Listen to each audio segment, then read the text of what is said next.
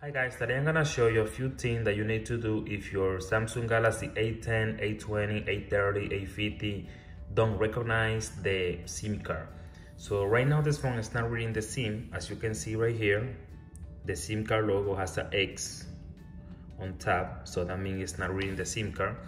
Right here I'm gonna show you what you need to do. Alright, before I start the process, please, if you're new to the channel, don't forget to subscribe and share the video. Perfect. If you have this type of problem, what you're gonna do, you're gonna take out the SIM card from your phone using something like this.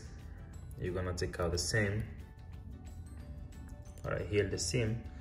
Alright, now what you're gonna do, you're gonna go to setting. It's gonna be right here. You're gonna scroll down, and you're gonna go to apps. Right here. Perfect. Right here you're gonna search for SIM card and you're gonna go to SIM card toolkit right here. All right, once you have the option open like this, all you're gonna do, you're gonna go to storage right here. You're gonna clear data,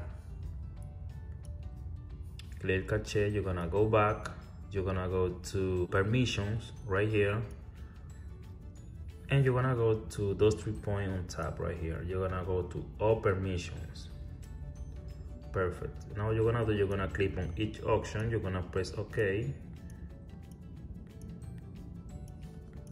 Now you're gonna go back.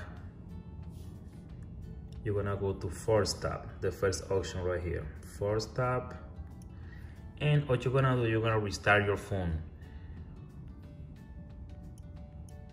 You're gonna restart your phone, so don't put the SIM card yet. Just wait until your phone is on.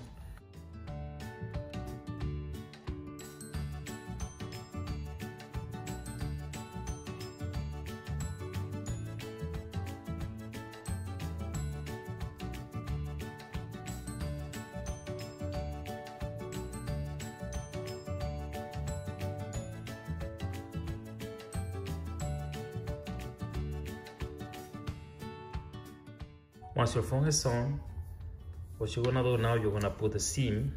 So as you can see, it still have the X on top of the SIM card right here. Now put your SIM card on your phone.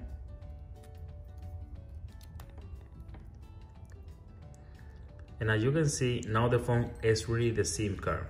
So now your phone should be good.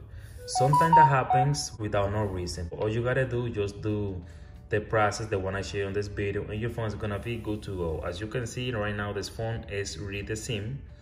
The phone is working 100% good.